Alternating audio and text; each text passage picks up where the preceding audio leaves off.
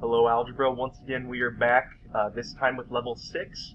We've looked at one-step equations, which we're going to do a quick little review on this notes sheet. But after we're going to go ahead and we're going to start taking some of these ideas we've been working with and kind of combine them together. Okay, so we're going to see it with two-step equations today.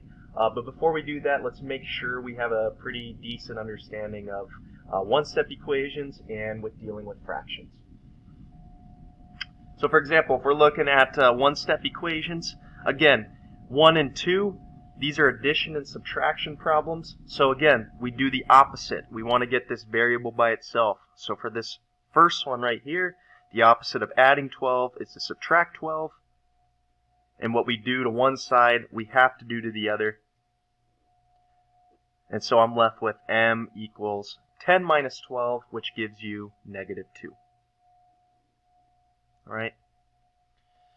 Number 3 and 4, this is multiplication and this is division. Again, we think about what is the opposite next to our variable.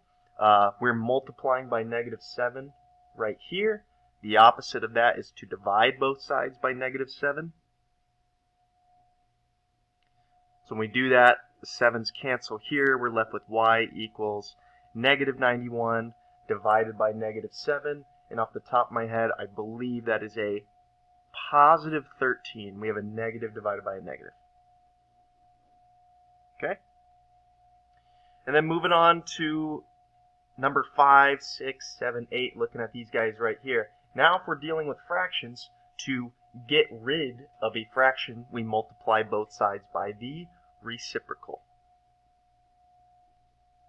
Right? The flipped version of a fraction. So for example, if we look at number 7 right here, the reciprocal of this fraction would be negative 5/6. So I'm going to multiply both sides by negative 5/6. This side's kind of gross. Sorry about that, but those will cancel. We're going to be left with k equals, we're going to have 12 over 1 times negative 5/6. So on the top we get negative 60. On the bottom we get 6.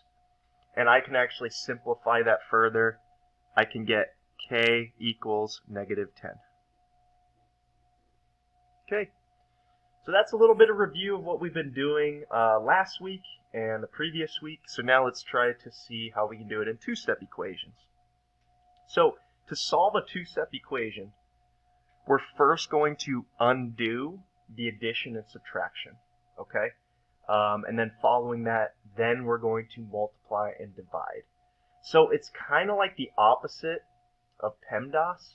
So in PEMDAS, you do your multiplication, division first, and then you do your addition, subtraction.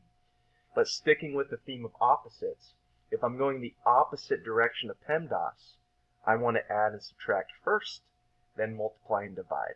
Okay, so I'll write this on the side. Maybe this will help you. We'll call it reverse PEMDAS. If that helps some of you guys out. We're going to look at number 9 and 11, and then I'm going to have you guys try 10 and 12 on your own. So if we're looking at number 9, I have 6x plus 8 equals 50. I'm going to do the addition subtraction first. So the opposite of adding 8 is subtracting 8. So the 8's cancel, and I'm left with 6x equals 50 minus 8, which is 42. And now it's back to multiplication, right? So all we have to do now is think, okay, what's the opposite of multiplying by 6? Divide by 6 to both sides. So the 6's cancel, and I'm left with x equals 42 divided by 6, which is 7. Okay? But we can also have variables on the other side. It doesn't really matter. The point is to get the variable by itself. So again, let's do this. I want to get rid of the addition first. So I'm going to subtract both sides by 9. 13 minus 9 is 4. And that equals negative 4k. And now finally, I divide both sides by negative 4. And 4 divided by negative 4 is a negative 1, and that equals k. Now, if your variable's on this side, it really doesn't matter because you can actually write it like this, k equals negative 1, and those are both the same exact thing. It doesn't matter as long as the equality is in the middle of them. It doesn't really matter which one you put on either side. Okay. So number 10 and 12, I'd like you guys to try those on your own, give them a go, and go. All right, we're back. Let's look at number 10. 2n minus 5 equals 11. I'm going to add 5 first to both sides. I get 2n equals 16. And now I have to divide both sides by 2. And so n is going to equal 8. Number 12. Okay. Well, first I'm going to remove whatever's being added and subtracted. In this case, there's a positive 7. So I'm going to subtract 7 from both sides. I get negative 3y. I have to keep the negative. Negative 3y equals 27. And then divide both sides by negative 3. I get y equals 27 divided by negative 3 is negative 9. Okay. So far, so good. Let's go ahead. Let's continue on. And we're going to see how it looks with reciprocals. Because we didn't just go over this for nothing. All right. 13 and 14, let's look at those together real quick, okay? And then I'll have you guys try 16 and 18 on your own. So with 13, again, it's the same idea, right? I'm going to get my addition subtraction handled first. So I'm going to add 7 to both sides. And I get x divided by 2 equals 16. And to be honest, this isn't really a reciprocal problem, if I'm being honest with you, because this is x divided by 2. The opposite is to multiply both sides by 2. And so we're left with x equals 32. Okay, so we didn't have to do the reciprocal there, even though we technically did, because the reciprocal of 1/2 is 2. We multiply both sides by the reciprocal. So, kinda, right? 14, we're actually going to skip that guy. I'd rather look at 15. Because 15, this is where we're definitely going to need to rely on the reciprocal.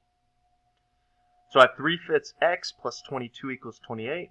Again, I'm going to get rid of my addition. So I'm going to subtract both sides by 22. And I'm left with 3/5 x equals 6. And now, to get rid of the fraction, I multiply both sides by the reciprocal, which is 5/3.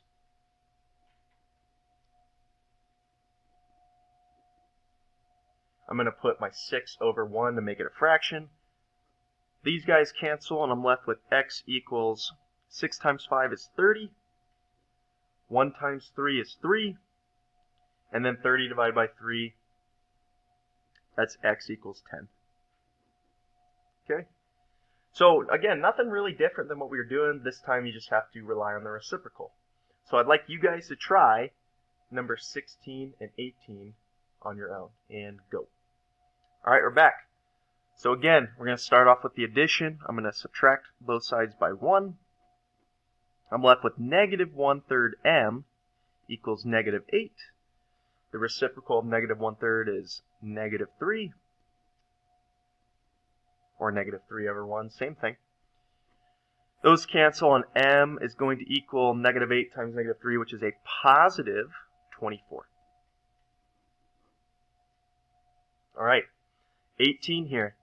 Again, handle my addition subtraction. I'm adding 9 on this side, so I want to subtract both sides by 9.